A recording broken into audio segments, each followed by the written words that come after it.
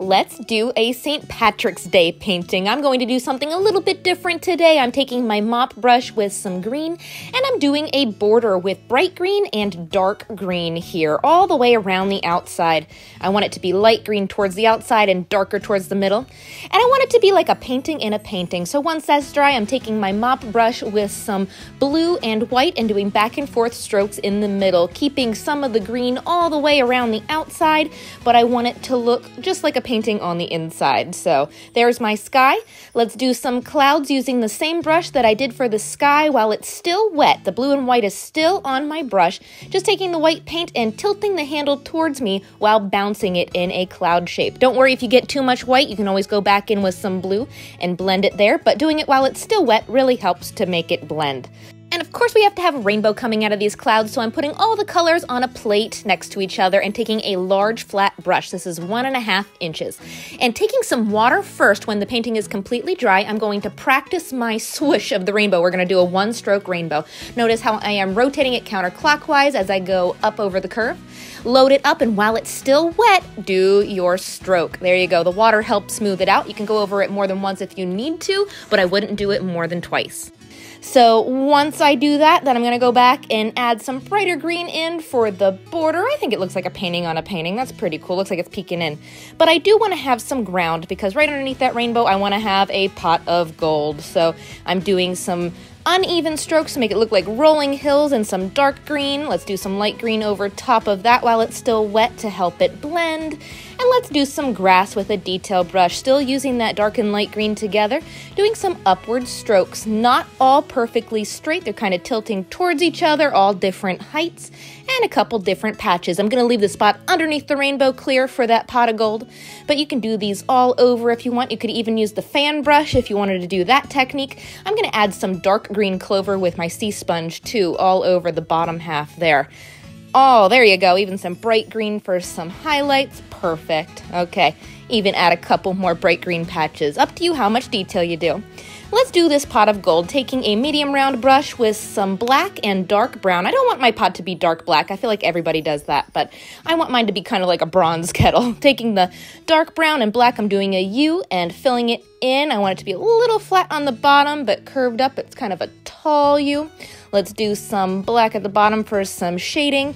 And how about a big smiley face at the top? Goes over each of the corners to make it look like has an edge. And let's give him some ears for handles with a detail brush. And I want it to look shiny, so I'm going to take some antique copper metallic paint and brush that on as well. Ooh, that's so shiny. You can't even see that in this video, but in person it is really shimmery. I love that. I'm going to do that all over. I do want to add some shading back in, so I'm taking some black. Still using my medium round brush. Let's do the handles and the edge up here as well. Perfect. Don't forget that shading. Fix it up. And let's add some gold, using some gold and white. I'm taking my medium round brush and just using the tip and dotting in some gold coins. You can make it as full as you want. I'm just doing them nice and tiny there, so it looks like it has a whole bunch of them in there. Perfect. And I always have to add highlights, so with a detail brush I'm going to take some white and just do some pops of white at the tops and around the edge. Perfect. Okay, let's add some 3-leaf clovers. Did you know to do a 3-leaf clover, all you need to do is make a heart? Take the heart and fill it in, and you're going to need 2 more of those hearts connected at the point at the bottom. See that? Put all the hearts together, and they make a 3-leaf clover. Let's give them some friends here. I'm going to do a couple of them. Those are giant clovers compared to the pot of gold, so apparently my pot of gold is leprechaun size, but that's okay.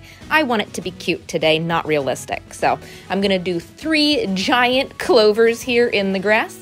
And let's brighten up the insides with a detail brush and bright green from the grass and the border. I'm going to do some strokes from the outside towards the inside and some highlighted areas around the curves. There we go. That really makes them look a little bit more 3-dimensional.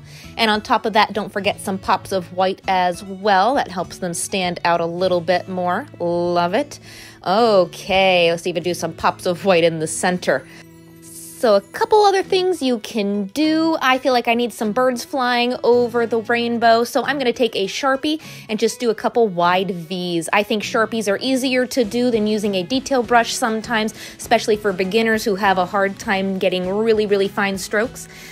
And I showed my husband, he said I needed a shadow under the pot of gold. So there we go. I added some shadowing with some grass, a couple more highlights, and okay, I have to be extra. I'm trying some gems to see what it looks like on the border and on the rainbow. I love that. That is my personality. But if you don't have the gems, I just got them at Walmart. But I'm going to take a pouncer then and just go around the outside with some polka dots. You could totally leave it plain, but I have to have something because that's just me. And there you go. There is a St. Patrick's Day pot of gold painting. Have fun with this one. I know I did.